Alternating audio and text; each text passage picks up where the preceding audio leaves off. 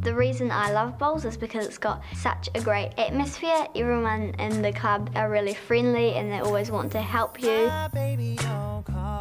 Hi, I'm Teaghan and I'm from the Leaston Bowls Club, and I'm 12 and I'm the youngest player in this club, and I am the youngest holder of a Canterbury title. I probably spend maybe 2 or 3 days a week practicing. She's a young lady with an awful lot of potential. I would say that Teaghan has performed well because she has a level head. She has a calmness about her. Teaghan just manages to fit in amongst the ladies that she plays with. If you've never played bowls before, there are lots of reasons why it's cool. I'm sure you'll be good at it. So come with me now and I'll show you some tips and drills, and you can come and learn how to play bowls. This is the mat and this is the jack.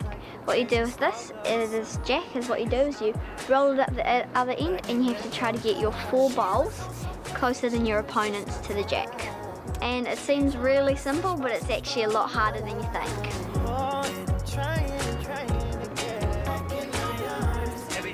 Every bowl has a bias, which means that every bowl isn't perfectly round. So one side is heavier than the other.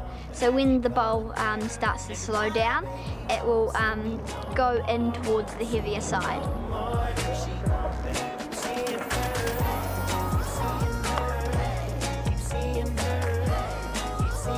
To do well at bowls, you need to be able to read the line, the length, the adaptability of reading the green, concentration, and Teaghan seems to be able to do all of those very well. She's definitely got a future in the game. If she's still keen in another 10 years, she'll be playing for New Zealand. Definitely, even if not before that.